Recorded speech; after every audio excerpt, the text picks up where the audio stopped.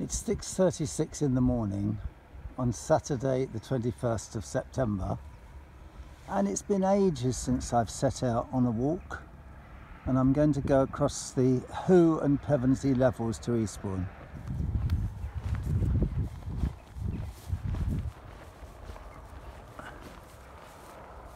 Sun's not up yet. This building is something to do with water purification, but I do like the way it's been constructed to look like a barn and to fit in with the landscape.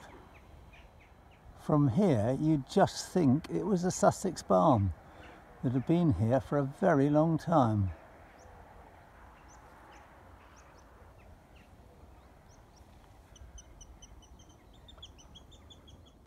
There are a huge number of mosquitoes about, even this early in the day.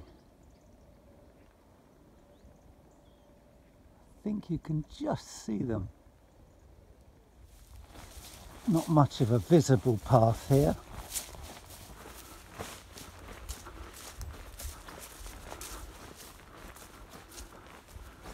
Ooh, look at that. I guess that must be a badger set. It's absolutely huge. There's another exit there by the looks of things.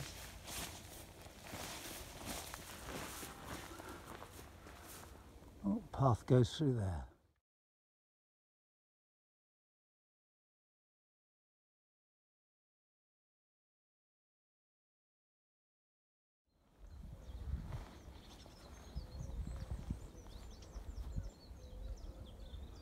First rays of the early morning sun. Oh, I really don't like it when there's an electric fence right across the path. You've either got to go over it, and you wouldn't really want to get an electric shock, or you've got to go under it. I found the solution. I bent this pole down and got over it. This reminds me of that song, "The corn is as high as an elephant's eye." We're coming up off the levels now, just climbing up gently but steadily towards the village of Hooe. I normally drive down this road pretty fast on my way to work, and I've now taken the time to walk down it. It's very interesting to see how it's just lower than the surrounding land. It's either been cut into it, or I suspect more likely originally worn down by cart tracks over the years, as it's just running over sandstone at this point.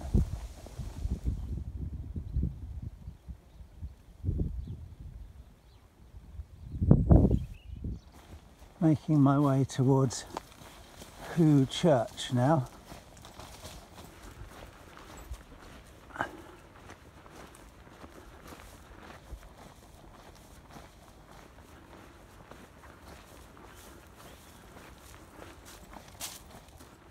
That little dot before the shadow is a hare.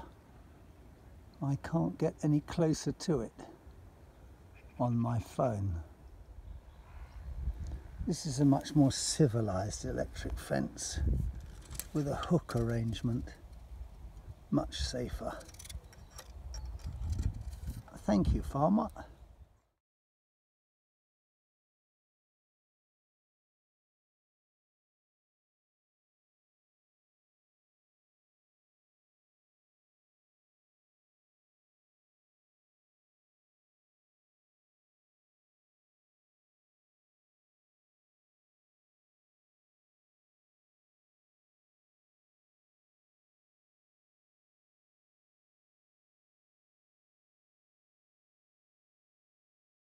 I see one of these and think of shredded wheat. And shredded wheat means breakfast, and I think I'm getting a bit peckish.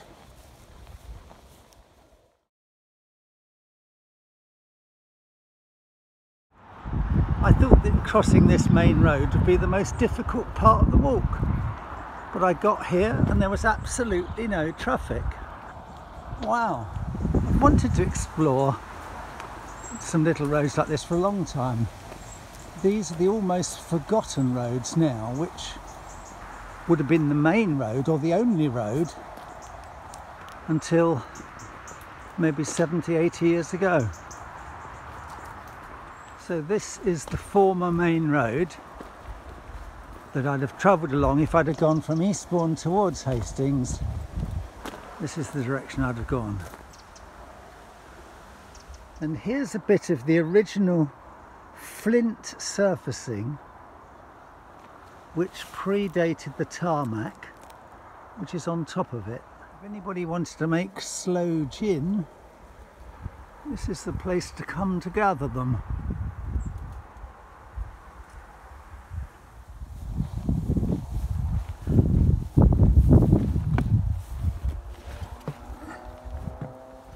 Doesn't look as though many people come over here.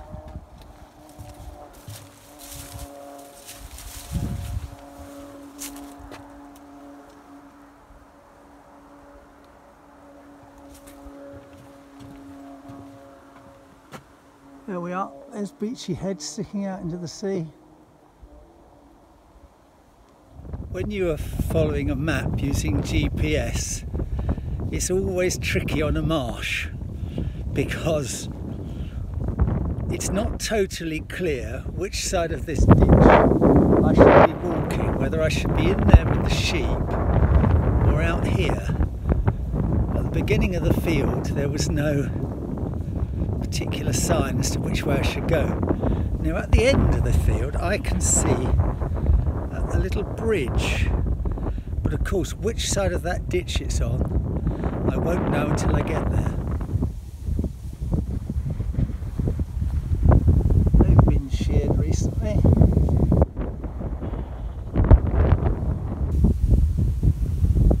Hooray! I made the right call. Although, actually it wouldn't have mattered because the ditch, believe it or not, curves round. I'm going over the bridge and then I'm the same side as I would have been had I walked the other way. Oh well, at least I had the satisfaction of getting the path right.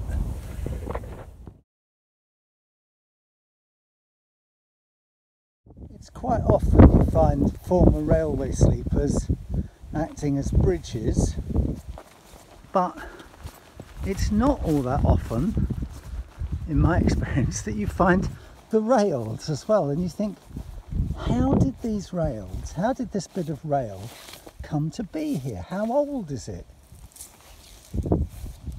Why was it put here? Yeah, that's actual rail that looks as if it's been used. This piece certainly has. Look. Doesn't look as if many people cross this bridge in the course of a year. Oh my goodness, ouch. I came without a hiking pole today and that was a mistake. They're very good for swatting brambles down. Ouch.